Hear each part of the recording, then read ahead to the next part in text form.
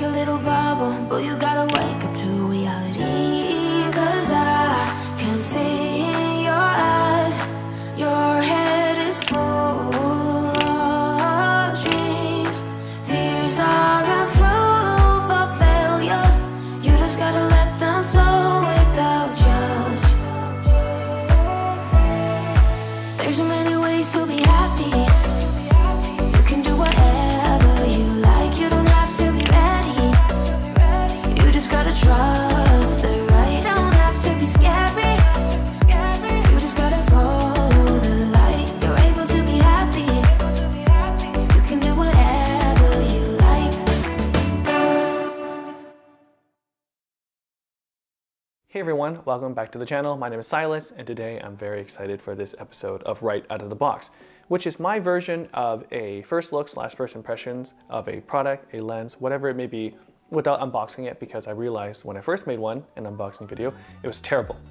And I'm never gonna do that again. But today I get to talk about my first Sony G Master lens, which is the Sony 50mm F1.4 Mark II. So what else can I say? It's a G Master lens. That's basically the whole video, so thank you very much. If you want to like the video, comment, and subscribe, you should do so. But this lens has been a long time coming in the sense of me wanting to get a G Master. I always knew the G Masters were kind of like, I don't want to say, I don't want to put it there, but maybe I want to say it's like the pinnacle of the lenses for Sony's, right? Like there is a 3 kind of tier system, maybe I would say, for Sony lenses, which is your standard line. You have your G line, which is kind of in the middle, and then you have your G Masters, which is the top, the higher end lenses, like this one. If you aren't too familiar with G Master lenses, basically, if I can get this to focus like I usually do, you can notice the G letter, and then there's a red background around it, a red color. That signifies that it's a G Master. G lenses is the same thing, but instead of the red, it's just black. It's just neutral black. So then anytime you see a lens, and you see the red square or red color, you'll know, oh, okay, that's a G Master lens. But yes, it's been a long time coming again. I've been kind of looking at the different G Masters, and I just saw this one, and actually a photographer that did a photo shoot for my wife and I, he also got the Sony G Master 50mm Mark II, and he was also recommending for me to try it out. And I'll be honest with you, I never really liked the focal length of 50mm in the beginning, perhaps when I first started, and that's kind of when I had the 50mm. When I first started doing photos 3 years ago, I just wasn't really good, and maybe I just wasn't used to how using a 50mm was. I also had the Sony a6000 with the 30mm, so I think roughly after the conversion is around 45, so it isn't necessarily 50, but it's pretty close. But I really fell in love with the Sigma 56mm, which translated basically into an 85, and I also have an 85 Sony f1.8 that I use like 99% of the time for my portraits. I recently bought a used 50mm, so I kind of was using that, and I started to warm up to it. And I guess that's kind of where it prompted me to be like, you know what? I'm gonna go for the 50mm. I don't need another 85. I think the 85 1.8 is perfect, and I love it. And I have a 35 Sigma f1.4, which I'm using right now, so I don't need to use that. So I figured, you know what? Why not just go for the 50? It's a very nice standard focal length.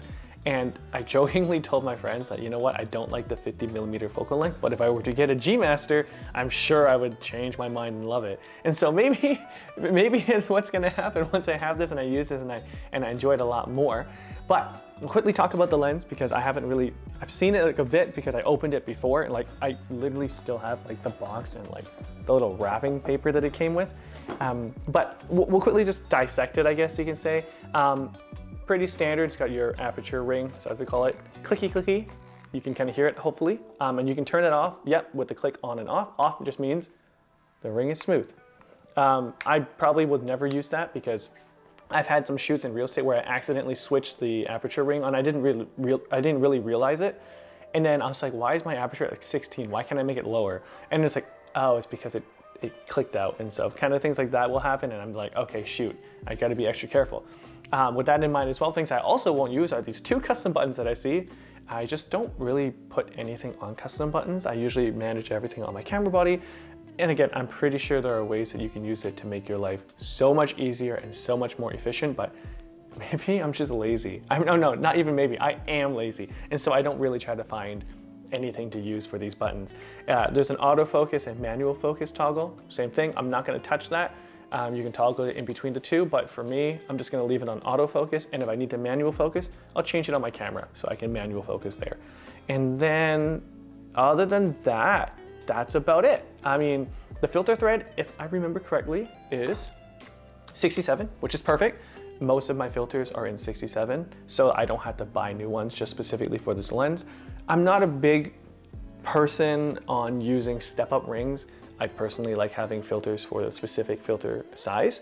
But of course, you know, if you are 67 and you have other lenses that are smaller, you can always step up and put step-up rings on your smaller lenses, or if you have bigger focal lengths above 67, same thing, you can use your step-up rings to kind of make the filters fit on this lens as well. But that is the lens. I'm gonna be very careful here. This little bougie bag, it comes in this little bougie bag, I should mention as well. Little carrying bag. I mean, if you want extra protection for the lens itself, you put it in there, put it in your backpack or not. I know for myself, I'm just gonna put it in my backpack anyways, or it's gonna be on my camera almost 24/7 as I test it out a bit more. And it also comes with a lens hood. This one seems pretty nice. Spin, a click. Okay, so there's no force that I needed to do, which a lot of other lenses need. But anyways, that I know of anyways. And then it looks like you can click this button here, it unlocks it, voila.